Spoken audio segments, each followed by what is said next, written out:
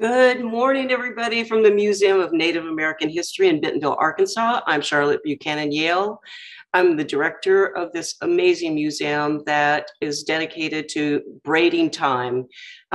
We tell the story of the first people from the Paleo period to the European influence, and then and also show the diversity and artistry of the first people from all the Americas, from Peru to Alaska onto the Antilles.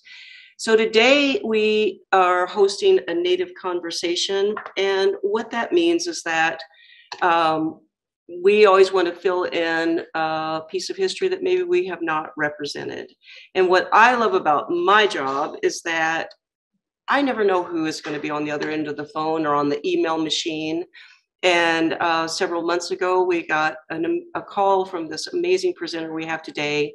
I don't want to take up too much of his time because there's so many people waiting to have a conversation also with him. The fabulous Evan Alvarado will be the moderator and send your questions over to Drew Shuptar-Rayvis.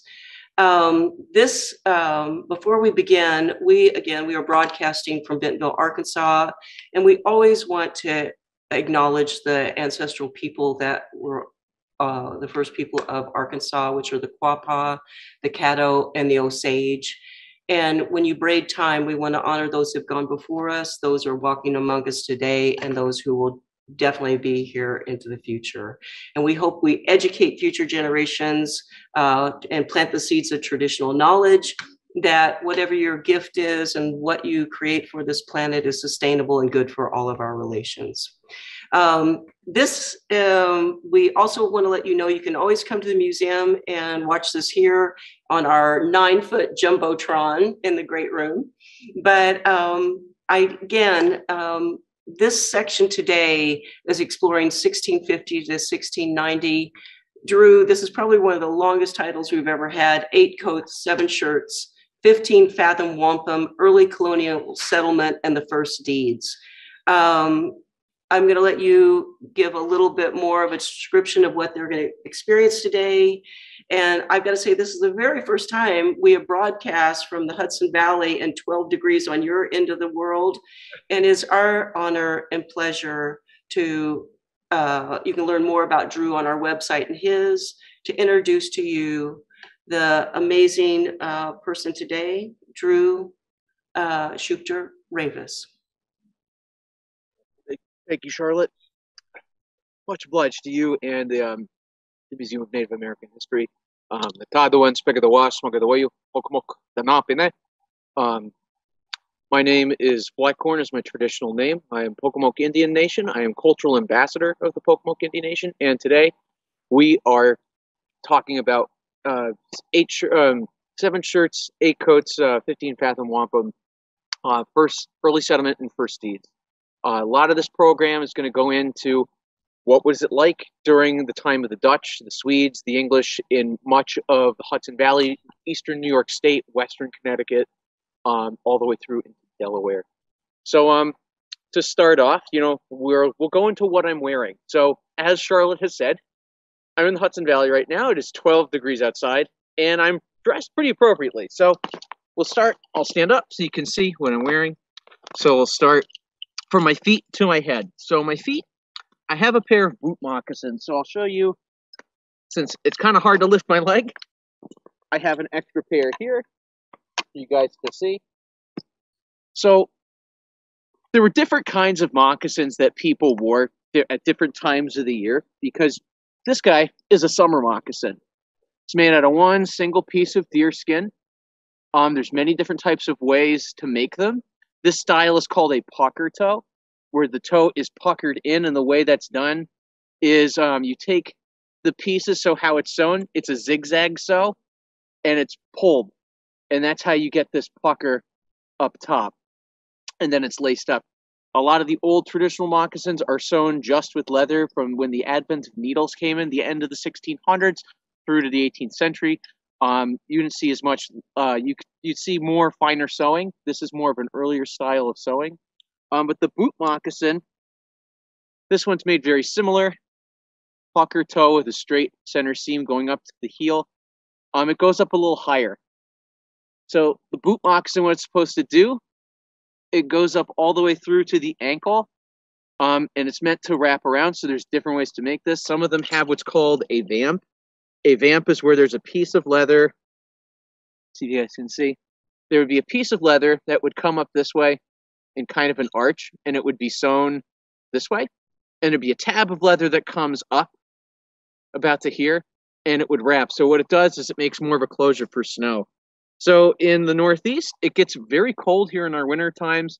You know, it can be 10 degrees, it can be 12 degrees, it can be 20 degrees with a wind chill of -5. It can be very, very cold. And so what the boot moccasin does, it keeps your feet dry and it protects you from snow. That's why it's tall. It protects you from snow. That's why it comes up to your heel. The inside is insulated. It has woolen liners. By the time, we'll go in more into this about wool. By the time Europeans arrive, one of the first things that Native people want to trade from Europeans is woolen cloth. It's one of the first things that Native people really, really want. And so this does have white wool and red wool that's inside. That's some of the earliest type of cloth that we know that's being traded in Eastern North America.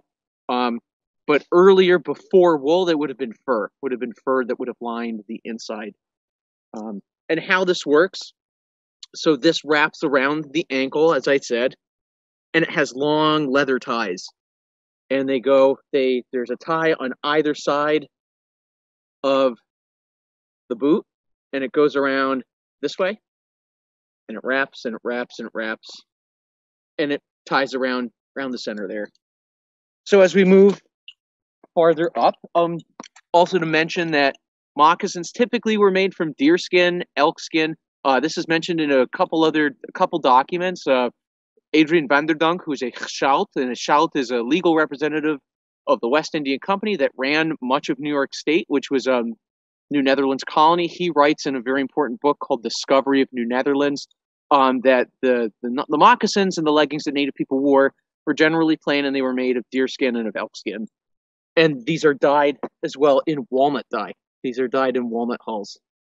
So as we move up, I have my leggings. So one thing you'll notice, the Eastern leggings are very, very tight. That's one thing that really separates the Eastern from the Western United States. The Eastern leggings are very, very tight, and they're close to the skin. Part of that is that they fit better. Leggings are typically up to the kneecap. They don't really go farther up. Women's leggings tend to be below the kneecap. These leggings are made of deer skin. And these would, these are typically worn in the fall and the winter time. In the summertime, natives typically just wore breechcloth. There was no need for so many clothes. It's why so many Europeans would write how Native people seemed naked. They seem to be wearing nothing, because in the summertime, it can be in New England anywhere from 80 to 102 degrees with humidity. Why would you wear a shirt? Why would you wear coats? Why would you wear wool in hot, humid weather? Your museum is in Arkansas, and as far as I know, Arkansas can get pretty humid as well. Why would you wear heavy, heavy wool in Arkansas? But so the Eastern woodland leggings are typically, they're made of deer skin. They're made of elk. We know from Isaac de Rassière, who was a Dutch explorer, trader. He writes in a letter to Samuel Blommaert in 1626 how in the wintertime the natives on Long Island Sound were wearing leggings, and they were made of deer skin, and he writes about it. But the Eastern leggings are typically, as you know, they're made of deer skin. They're very tight to the skin, and it makes it more form-fitting. It closer to skin, keeps you a little bit more warm. But the leggings, what they do is protect my legs while I'm out in the forest. They protect me from burrs. They protect me from thorns, from branches. Same with the moccasins. They protect my feet from things that are sharp. In the summertime, if I'm around my village, there would be no reason to wear moccasins, and you might be barefoot. But if you're traveling and going places, you might be wearing leggings. You might be wearing moccasins to protect your feet, to protect your legs. So around my leg is what's called a leg tie. This one's more of a later piece. This is more of a 1680s, 1690s style leg tie. It has folded quill work, and it has 5-0 white seed beads. We know 5-0 beads are more later 17th century, and they do appear in a couple of historic artifacts that are from the later 17th century. Leg ties, all they do is they hold your legging in place. Because one thing with leather is that the more you wear it, it will stretch and it will become loose. So what the leg tie does, it just holds the legging in place and it keeps it nice and tight to your leg. Leg ties are also another way to ornament your clothes. You have to remember, prior to Europeans, Native people were limited in ways that they could decorate and ornate their clothes. You had things like on my knife sheath, there's paint, there's quills. You could take porcupine quills and sew and use those, but you're limited with colors. You're limited with the colors that you can get from the land. So color was a very important thing for Native people, and it's one of the things why Native people trade for beads. They trade for different European objects because they had so much color in them. So leg ties were one of the ways in your outfit that you could show color. And so this has orange and yellow quills. Orange could be made from bloodroot. From what we understand, most of the dyes that Native people used came from plants, and some of them were mineral, but most that I have ever read were all descriptions of plant dyes. But orange could come from bloodroot, which is a native plant in the Northeast. I can't remember the Latin name right now, but it's a native plant here throughout the Northeast. But it's known in my language as pucun. It's a root that you break it open and the sap inside is really orange. You can crush it into a pulp and boil it and make an orange dye from it. And it was highly valued among my tribe. The Powhatans in Eastern Virginia. They highly valued pucun and used it for dye. But those are my leg ties, as you can see. So as we move farther up, my breechcloth. My breechcloth, as you can see, is made from a cloth called duffel. This is a hand-woven duffel made by Robert Gordon Stone, and is a red duffel cloth. So what my breechcloth does, it folds over my groin, it covers my front and my back. It is secured, as you can see, with a leather belt that is tied to my waist. And so I'll show you a better picture if that was harder to see. Here's some more of that duffel cloth. Duffel is a thick woolen cloth. It was known to be really thick, it kind of itchy, but it was one of the early trade cloths that Native people really want. It's recorded all over the place in the 17th century, both in Dutch and in English records, is for duffel cloth. Isaac de Rossier, in his letter to Samuel Blommaert in 1626, writes how the Siwanogs and Shinnecocks in Long Island wear duffel. They wear duffel cloth around their waist. They use them as their blankets. They use them as their shawls, their mantles. William Penn, in his letter to the proprietors of Pennsylvania in 1683, he writes also that the Lenapes that he encounters in Philadelphia wear duffel blankets. They wear these blankets as their mantles. He says, when the men go out in camp, they will sleep around a fire in a ring, and they will use their blankets as their mantles, as their cloaks, and they'll wrap themselves up in them and sleep in them. Duffel was one of the most important cloths that Native people were trading for from Europeans. You have to remember, too, prior to wool, the things that you had to clothe yourself and what we know Native people clothed themselves in, and I'll show you in a second, were deer skins, like this guy. When Verrazano crosses into what becomes Narragansett Bay, he writes how the Native people he encounters were all wearing deer skins as their mantles. Rossier writes about deer skins in 1626, but also cloaks made of feathers, but also duffel. So deer skins and bear skins were what our ancestors were wearing when Europeans just arrived and prior to Europeans. And when Europeans came, they brought with them their whole technology of woolen cloth and woolen technology. And one of the things that makes wool a little better than fur, when fur gets wet, when it rains or it snows, fur will stay wet and it will stay really damp and really cold. Wool has this amazing property, since it's a hair, it's the hair of a sheep, that it can get wet, but it will still insulate you and keep you warm. It's also fire retardant. Leather will burn, wool will not burn. So that also made it a very valuable object. So duffel was one of those things that Native people highly traded for. There was a variety of colors. Red was one color that's mentioned in a few documents, but also dark colors like blue, navy blue was one that's is mentioned quite often. Fries is another type of duffel that's a thickly woven, very woolen fabric that's kind of itchy that Native people traded for. So as we move farther up, I do have a shirt. It's kind of hard to see. So I do have the style of shirt is a 17th century shirt because I'm wearing a coat, and we'll talk about the coat since it's the name of the program.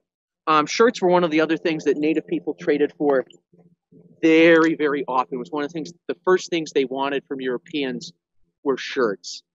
Shirts were being made in England and Holland and France, and they would be made in these big kind of guilds. They weren't really factories yet, so there would be these large sewing guilds, and they would send these shirts to North America to be worn by colonists and be worn by Native people. Now, the shirt that I have on is what would be known as like an undershirt. This is pretty much for Europeans, they're undergarments, and not really a nice outer shirt. But for Native people, that really didn't matter to them. And these shirts were really highly desirable, and they were really well liked. The shirt is made of linen. Linen is one of the oldest fabrics in the world. And linen shirts like these were highly desirable. Native people were traded throughout the 17th century, starting really around 1640s, 50s, 60s, 1630s, more mantle, 1620s and 30s, more mantles and deerskins, bearskins, and the like. But shirts were starting to come into their way 1640s, 50s, 60s through to the 18th century. But shirts were really well liked because, one, it will keep you warm in the wintertime. It's an extra layer. It will provide that warmth. Even in the summertime, they will provide you that, protection and warmth that will keep since it's linen, it's breathable, it will keep you cool. But it's also a status symbol. It says, look who I trade with, look how much I trade, and who I'm able to trade with. So shirts, in that sense, were status symbols. And speaking of status symbols, as you guys can see, I am wearing a coat. So the style of coat I am wearing is a 1690s style Indian trade coat. Coats like this, even a little earlier, 1650s, they were very, very similar. This is made from woolen broadcloth and a linen liner. The buttons are pewter. But coats like these are mentioned throughout a lot of English trade documents. Now, I haven't read a lot of Dutch trade documents where coats are mentioned, but Pynchon, who trades in Springfield, Massachusetts, the English who are living in Greenwich, Connecticut, and in Rye, Connecticut, mention coats over and over again. Coats were one of those things that are another one, big status symbol. Look who I trade with, look what I have. But also, it's a very useful object. It's another mantle covering that keeps you warm in the wintertime. So coats were a very desirable object that Native people really wanted. So around my waist, you guys can see if I can get is a woven fiber belt. I'll try to turn around so you can see. Tied in the back. This is made with hemp fiber. It is a red and black design. It is made by Brittany Wally of the Nipmuc Nation, who is one of the most talented weavers, along with Julia Martin that I know. See if you can see that pattern. Might be very hard to see. But woven fiber objects were around prior to contact, and they were around in the 17th century. There are examples of them.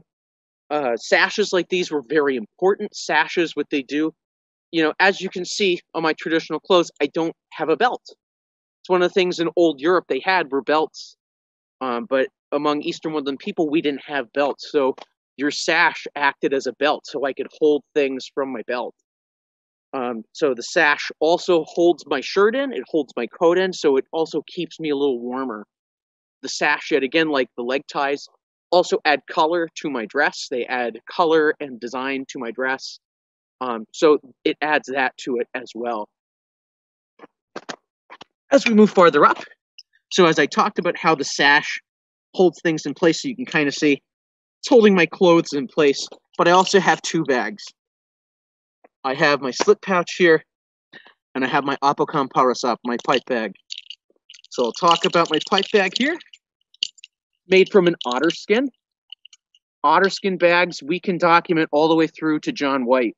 There's the famous image of the flyer from John White's paintings, and the man has an otter skin, what appears to be an otter skin hanging from his belt. So the Apokan Parasop, the pipe bag, was a very important object for the Eastern woodland person. Typically, the men would carry pipe bags and they would carry tobacco bags, and there's a lot of images of this. Otters are an important animal. One of the traditional things that was taught to me by an elder was that otters symbolize they are a very spiritually powerful animal because they can go in between worlds. They can go under the water and onto the land. So the water is the barrier between our world and the spirit world. So the otter is a very important animal that can go in between the worlds. But otters also were valuable fur that native people traded with Europeans that are mentioned in a bunch of documents. Inside, you have the chamants, the tobacco bag. This is a very plain, simple tobacco bag. It's made of deer skin. Some of the tobacco bags that were worn around the neck were very, very ornate with lots of quill work, lots of beads, lots of decoration because they held spiritual power. Inside is my apokan, my pipe. And I'll pull this out so you guys can see.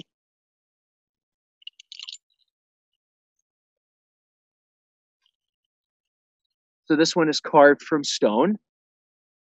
This is what's known as a little bit of this is a typical Eastern woodland soapstone pipe in the style of a keel, though it's not a true keel. A true keel would have a bump at the end, but this is a pretty common style of the 17th, 18th century. This one I carved from soapstone from Michigan, and as you can see, the bottom is highly ornate, highly designed, and it's decorated with 5-layer chevrons, which are some of the early type of chevrons. They're reproduced chevrons. And the stem is made from ash. But pipes like these were very important. This is your pipes, even in modern Native American culture, are very, very important. It's a sacred object. Your pipe is your ability to speak to the ancestors, to speak to Kashmanto, the creator. Your tidewater ancestors, your ancestors, those who came before you. This is a very important object, and young men would be allowed to use the pipe when they came of age. That's when they would be allowed to smoke the pipe. Some of the primary sources from Virginia talk about that it was only the married men who would smoke the pipes. But it was only the pipe and smoking was done for adult men who had gone through the coming of age ceremony. But it was something they would do when they gave thanks. Even this continues to today. You smoke your pipe when you're praying for people in your community, when you're praying for healing, when you're praying for good harvest, you're praying for a good hunt, you're giving thanks for the animals that you took, and you're thinking of other people. And when you wish to calm your mind, and when you light your pipe to help you think when you're in council, there's an excellent quote from, I want to say it was a Dutch writer from the 17th century. Don't quote me on that one, but I remember the quote, and the quote said, he had asked the Iroquois, because they were all in council and they were lighting their pipes, and they said, we light our pipes for it helps us to think. Clears our minds and helps us to think. And that's very, very true. So the pipe is very important. And one of the things, besides the soapstone pipes, wooden pipes native people made and they carved. They made brass and copper pipes. Brass was very common metal. You might see, I have a lot of brass on me, and we know during the 17th century, a lot of brass was being used, cut from kettles.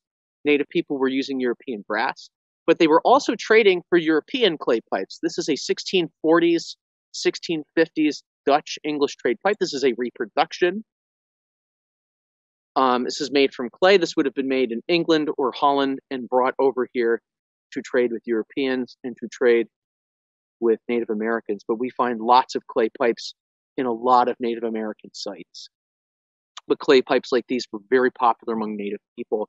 And it wouldn't have been uncommon had you met non-Christian Algonkian people in the Hudson Valley or Western Connecticut or Eastern Shore, Maryland, that they would have been smoking English or Dutch clay pipes.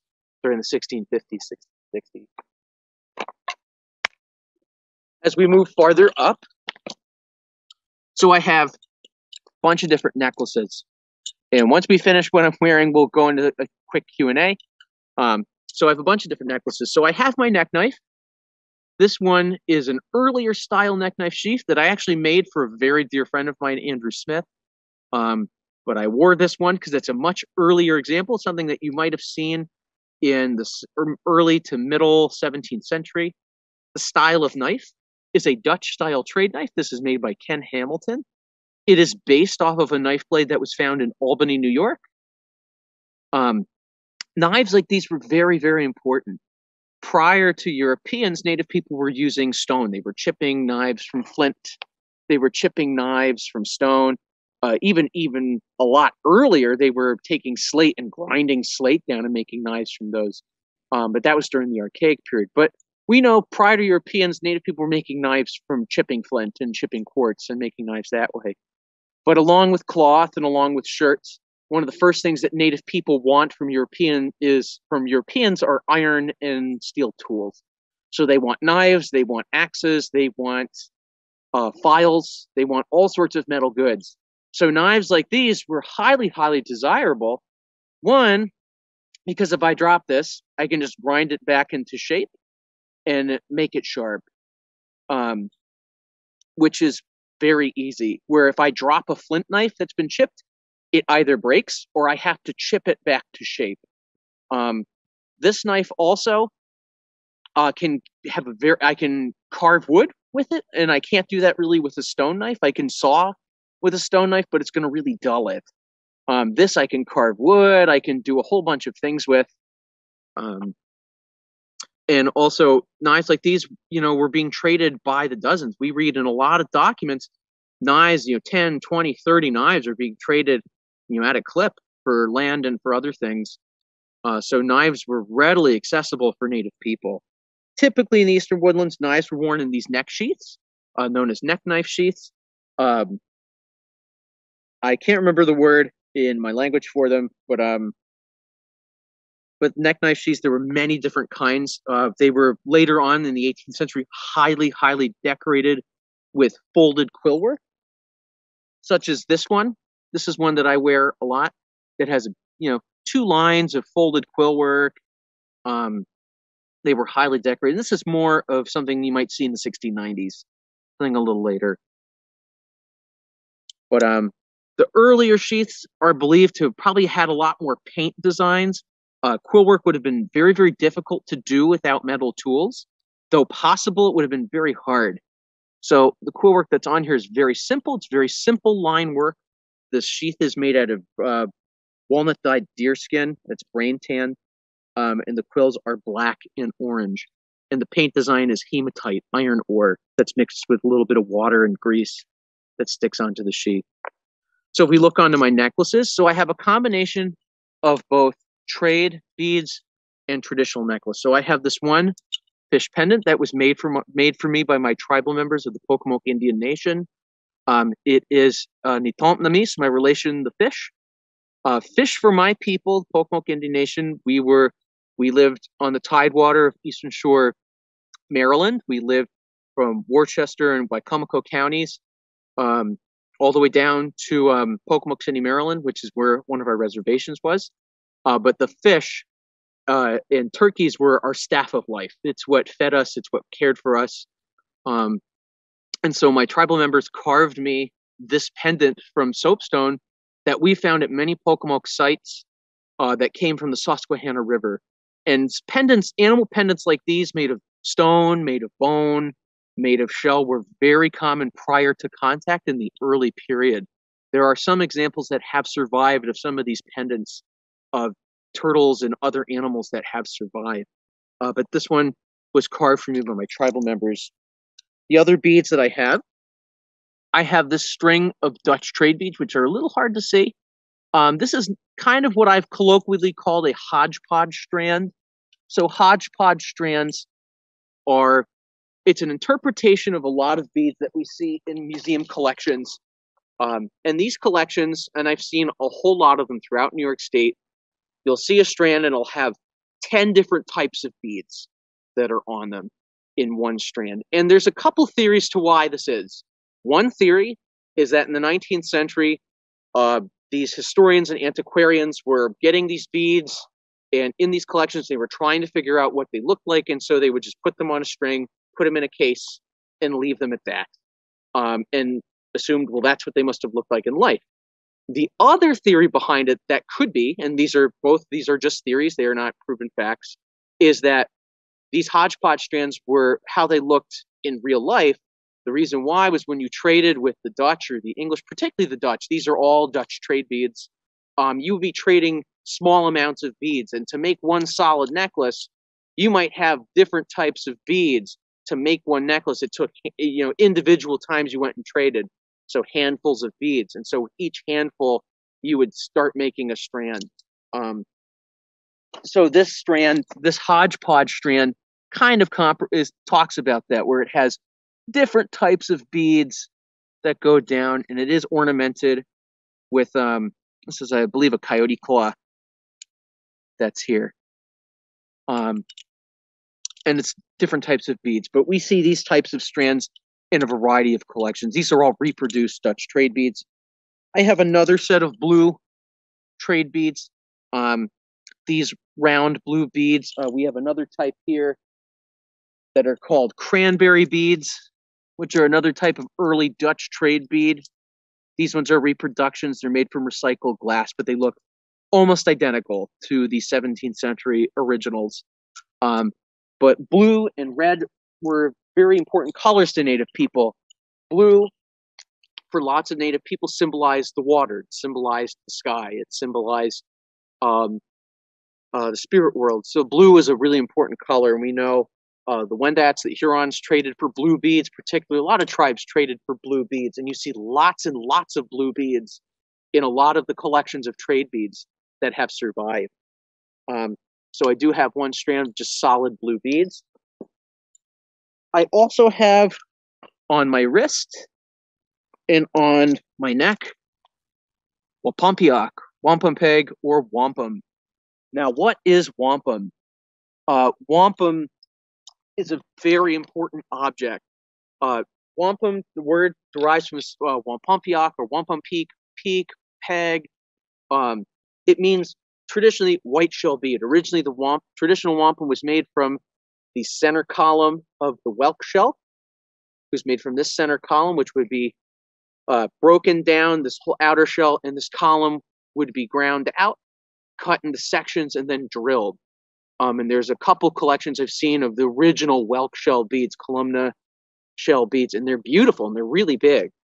Later on, quahog shells of the quahog clam, since many eastern woodland people, we lived both inland and on the ocean. We would go to the ocean and harvest these clams. We would take the lips of these clams, we would break them apart from the shell, grind these down, and originally we made these disc beads, which I have an example here. I'll pull out.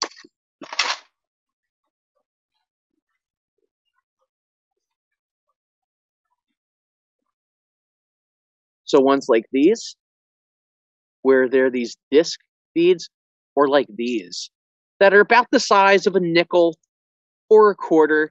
Some of them are about the size of a penny. But these are kind of the really early pre-contact wampum beads that I've seen in one or two artifacts that are just like these. Or these are a more modern example of what some of those beads look like.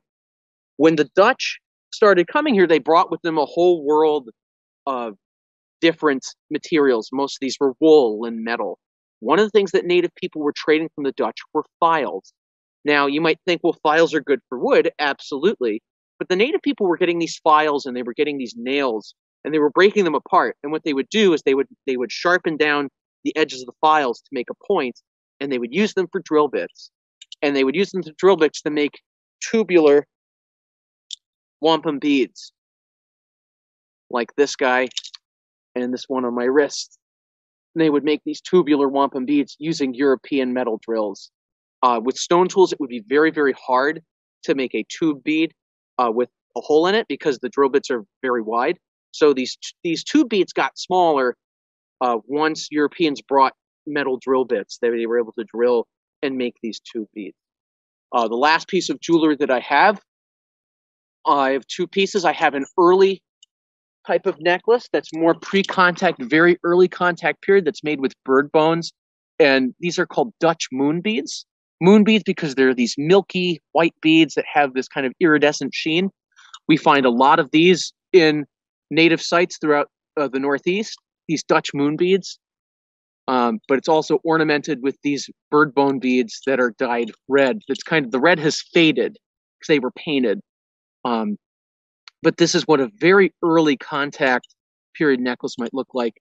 And then I have a shell gorget. These were worn all the way through into the 18th century. This is made from eastern pearl shell mussel, which was worn throughout the Northeast. We know in Virginia they were worn. As we move farther up, I have also on my hand, I have a bracelet made from copper. This could have been made from a copper kettle that was cut and hammered. Native people would oftentimes get these kettles, such as the ones that I have here. This one's a brass kettle. It's known as a dog ear kettle. So we look at the lugs, they're folded like dog ears.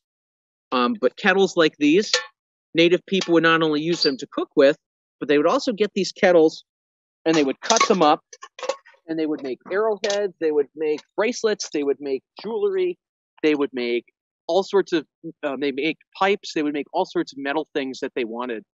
So we see kettles a lot of times are mentioned in a lot of different trade documents.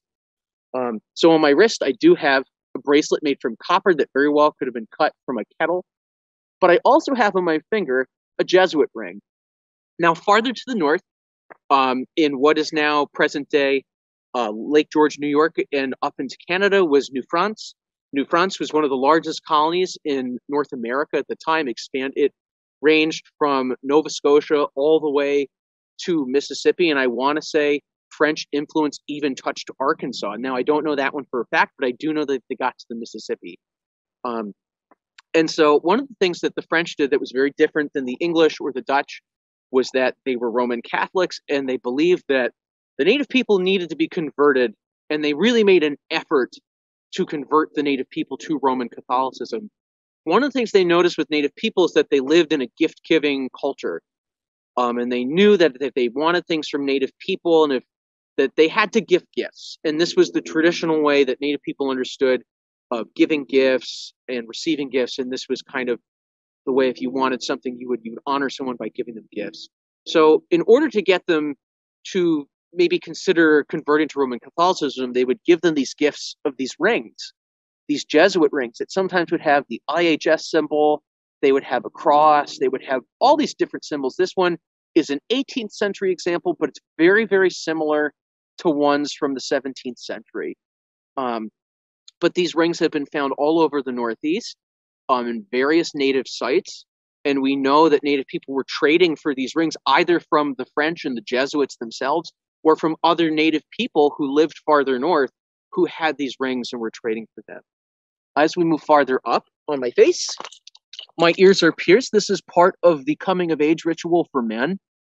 Different tribes had different ways that they would pierce themselves. We know Eastern woodland people were pierced and tattooed. Their faces, their bodies were tattooed.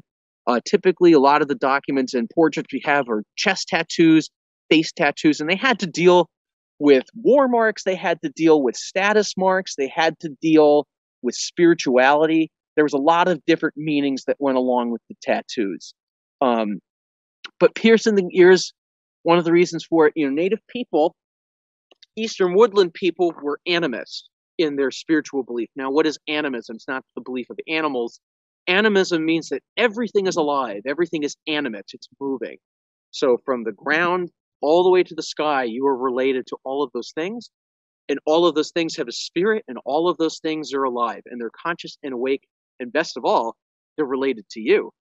And in that world where everything is your brother, your uncle, your cousin, you live in the world of the Manitouiniwak, the spirit people. And there are good spirit people and there are bad spirit people. Now, the good spirit people want to help you. They want to make the land fertile. They want to make the women fertile. They want to bring food. They want to help you. They want you to do all these good things. But the bad spirits, they don't like the human beings. And they have lots of different reasons why they don't like the human beings. But they might try to make the human beings sick. They might try to hurt the human beings, make the land infertile, the women infertile, the hunting and the fishing and the crop harvesting bad. And there were ways to get rid of these bad spirits. One of these things were to wear things that shine, things that shone, and things that made noise. Were old traditional ways to scare away bad spirits. Also, putting holes in your ears not only decorates your body, but it was believed that the bad spirits would enter through the hole of that ear and not go inside your head or your nose and make you sick. That's why we know among some other Eastern Woodland people, they pierced their septums. And one of the beliefs behind it was that it was to stop conjuring. It was to stop bad spirits from going up their nose, or bad spirits, or conjuring like witchcraft for people to put bad spirits to go up their nose and to make them sick. So the earrings I have are brass. They are based off of a swallow gorget that was found in New Hampshire. But we know there were a variety of different types of brass ornaments. We know from Verrazano, he talks about that they wear baubles in their ears. They wear all these different things in their ears. So we know even in 1524 that Native people have their ears pierced and they're wearing earrings. My face is also painted. My face is painted in hematite, which is iron ore, red ochre. This was very, very common. In Adrian van der Donk's work, Discovery of New Netherlands, written in 1647, published upon his death in the Peach War in 1655, he writes when he's living in Albany among the Mohawk, he says, whenever they have red paint, they wear it. Whenever they have it, he talks about them painting up. And this was a very common custom for Eastern Woodland people. It's originally where we get the term redskins, which now is a derogatory term, and which we wouldn't use anymore, but it derives itself from early Europeans who noticed Native people painted in red ochre. Eastern Woodland people painted in red ochre. Now, why red? Well, red is the color of our blood. It is, for some Eastern Woodland people, the color of the dawn, the color of where Kuskosmat, the sun, brother sun, where he rises. It is a social color. It can be used as a combat color. But typically red is a social color. It shows that I'm alive, that I'm breathing, that I'm strong, I have vitality. And it was very common for Eastern Woodland people, men and women, to paint in red ochre. And we know even in parts of Canada, you had the red paint culture, which the whole archaic period culture, which I want to say is the Beothic, but don't quote me there, where they were known as the red paint people. They wore this red paint and they used this red paint in their spirituality, in their spiritual rituals. So red was a very common color. To make this paint, I have this bag here. It has my paint. It has a mirror. One of the things we know in the 18th century is that Native people were using European mirrors, which they were using to look at themselves. And actually in the 1750s, we're talking about 100 years after that, Native people it was during the French and Indian War, and Montcalm, who was the general of the French, he writes how they would put garish designs in their face, but they would look at mirrors and they would paint these garish designs in their face. So we know Native people were using mirrors. At least 100 years after this timeline, they probably were using other kinds of things to paint their faces in the 17th century. But to mix the paint, you mix it with deer or bear fat, and you can put it in a mano shell, a white clam shell, such as this, and mix up the paint and paint your face with it. And it's mixed with deer fat or bear tallow, or bear fat, mixed with hematite iron ore, which you can scrape off the stone using a knife blade or a piece of flint. And lastly, with my hair and with my roach. So my hair is cut into a scalp lock. So you can see my head is shaved, and that I have a singular braid coming off the back of my head, and my roach ornaments the back of my head. So one of the things that we as Eastern Woodland people did, we did scalp. It's an ancient traditional culture that Europeans then took from us and misused and used it against us. But originally scalping was an ancient Eastern Woodland custom. Your hair is a symbol of your vitality, of your strength, of your spiritual and inner health. And so Eastern Woodland people grew their hair long. Um, Shaving your head had a couple reasons. One, protects you from lice, but also it gives you the scalp lock. So why the scalp? Well, originally Eastern Woodland people were known for head hunting, and it's mentioned in a variety of documents from the Pequot War in 1637, where they talk about head hunting. There's another, I was talking to Roger Sheehan of the Elnu Abenaki, and he told me of an instance where the Abenaki and the Mohawks were arguing, and they were arguing over the heads that they had taken in a war. Um, so we know head hunting was done. We know head hunting is mentioned in primary source documents, but scalping is too. Now, scalping, taking that scalp of your enemy, because that hair is the symbol of their vitality, their strength, their spiritual health, taking that scalp is taking literally the spiritual power of your enemy and owning that spiritual power. And so by owning and possessing that scalp, you literally have the power, spiritual power of your adversary at your disposal whenever you want. And so warriors would shave their heads and wear their hair in a scalp lock to taunt other warriors. And so I have my roach in here, which is made with dyed red deer hair. The deer hair, and I'll pull this out so you guys can see, because it's kind of hard to turn my head around. I'll pull this out. So the back is on leather. It is quilled, and it has wrapped quills and brass cones with deer hair. So red, number one, is a sacred color. It keeps bad spirits away. So it's one of the reasons why this is dyed red. It also protects me from bad spirits trying to enter from where my plates fuse in the back of my head. It was seen that that was a place where bad spirits could enter, is that seam in the back of your head. So it protects me from that, from spiritual enemies that might try to hurt me or make me sick. But it's also a scalp taunt. Come and try to take my scalp.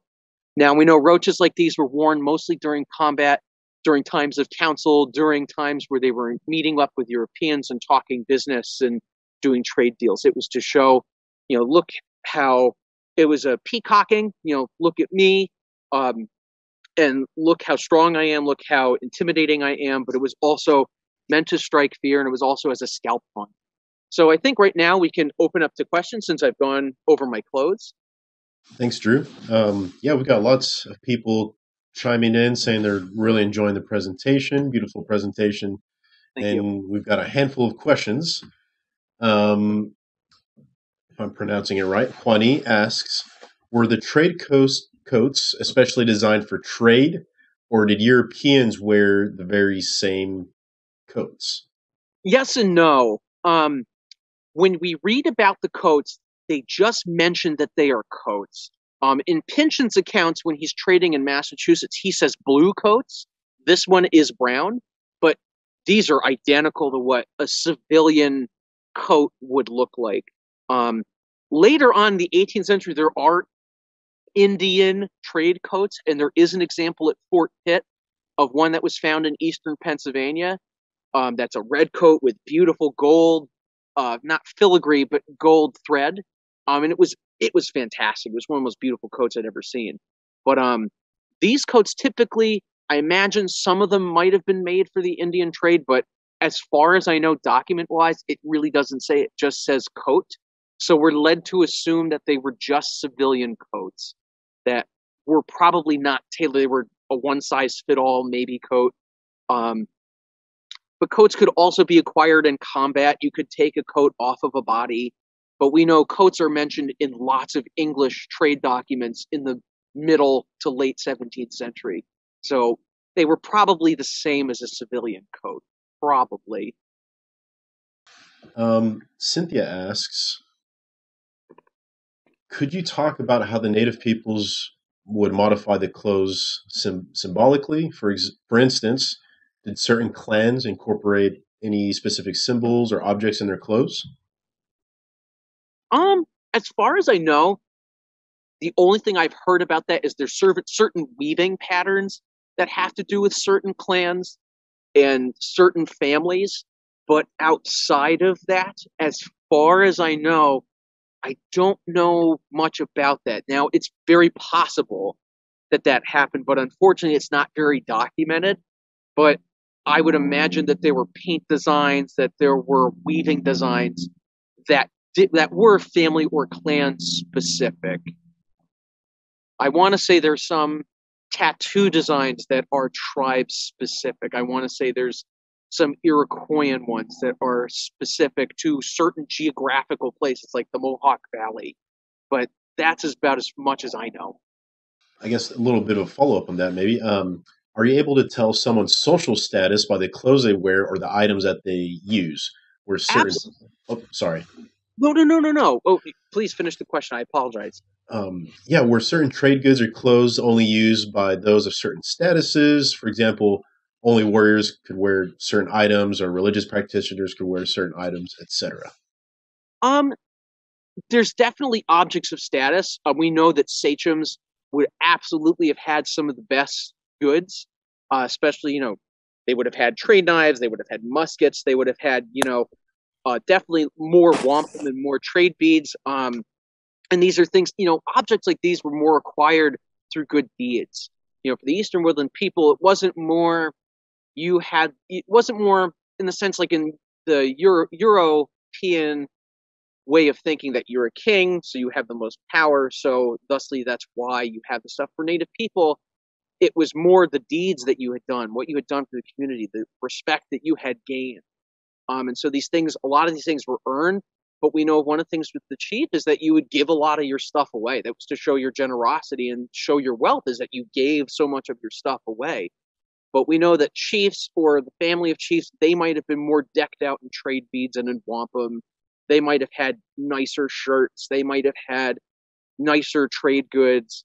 But typically things that are like warrior specific might have just been roaches, certain tattoos. And that's, I think I've answered that question. I think that's as much as more of that goes. But there's definitely higher status goods, that's for sure.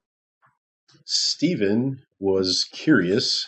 He thought he saw, was there still otter teeth attached to your pouch? Teeth. The teeth on there are actually beads. I actually beaded. It's on there so you can see. Those are 5-0 beads that are made to represent the teeth. I was just as curious, so thank you for clarifying that. But that was the point. Did they have the red and white war and peace dichotomy like the southeastern people did? As far as I know about that, it's mentioned in stuff. So I've read some things where they talk about the White Road of Peace. I mean, that's more of the 18th century. But as much as I know about that, red typically is a social color. It's it's a color that's I'm not here to hurt anybody. Now, there are times where I've read, especially there's one account in the French and Indian War where Native people did wear just red paint and they went to fight. Typical combat color is red and black in the Eastern Woodland world. Eastern Woodland world, as opposed to the European world, is very expressive. It's not written down. It's all oral. It's verbal. It's expressive. And so you literally were to show the metaphor on your face that the light and the dark. You have the black, which shows the dark emotion, that shows the anger, that shows the absence of light, and you have the red, which shows the light and that shows the living, breathing human. So it's a kind of dichotomy in both those colors. So we know from everything I've read is that red and black were the common combat colors. But as far as I know, I have read stuff about the White Road of Peace, and that the white wampum was the peace wampum. But that's about as far as I know about that. We have someone curious. They're enjoying your presentation so far, but they're curious if you do any presentations of any other type of items like weapons or tools or things like those. Absolutely. And usually what I do is I talk about my clothes, and then I have a whole blanket behind me that's kind of hard to see. And we'll go from left to right, and that we'll talk about different tools and weapons. Someone, Ann and Rick, ask, how did you come to become a cultural ambassador? In addition to giving such great talks, what are other aspects of your job? Oh, thank you very much. It was a decision made last July by our paramount chief, Norris Howard Sr., our vice chief, Norris Howard Jr., and our tribal council. My job, is to expand and to promote the message of the Pocomoke Indian people. I am the farthest north of the ambassadors. Our tribal land is in Eastern Shore, Maryland. I was born up here. My family's all from southeastern Pennsylvania and Maryland.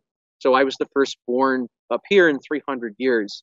I was born in Western Connecticut and grew up in Western Connecticut.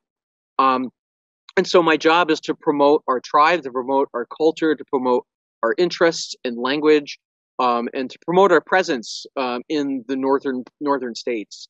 But this decision was made by our chief and by our council and vice chief due to my knowledge of our historical culture, my years of study of it, and my dedication to my tribe, our community, and I'm also the language teacher for Pocomoke Indian Nation. And so my dedication to my tribal community. Just got more people chiming in that they're loving the presentation. Do your earrings, does your earrings design symbolize something in particular? As far as I know, this is based off of gorget. That was a big gorget. It was found in New Hampshire. It was made of brass. And they're based off of that. These are not based off of an original, though I'm sure very similar original ones existed at some time. But they are swallows. They're supposed to represent the bird. And I think we're getting incoming questions on Zoom and Facebook. I'm not sure that I can keep up. So in case that we don't touch on everybody's questions, what's the best way that people can reach out to get in touch with you or find or watch more of these? Sure. You can find me on Facebook at Drew, D-R-E-W, Shuptar, S-H-U-P-T-A-R, -R-A-Y-V-I-S. And you can find me at my email, which if you contact a museum, they will give you my email and you can email me there. But if you want to message me anytime, find me on Facebook. I'm there.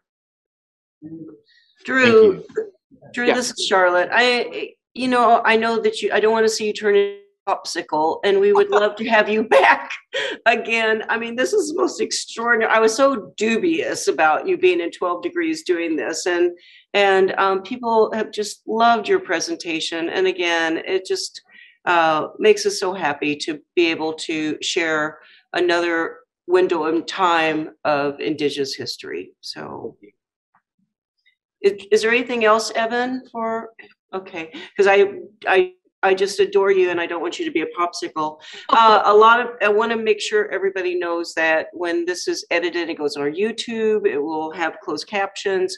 I am so low tech, I can't even begin to tell you, but there is a setting on the bottom of your computer screen that might engage the closed captions when you're watching these presentations. If you're not on our newsletter, you can go to our website to sign up. It's really important because it tells you what in the heck we're up to each month, and there's over 3 presentations a month. And we want to make sure you don't miss those because we try to go out virtually across the country.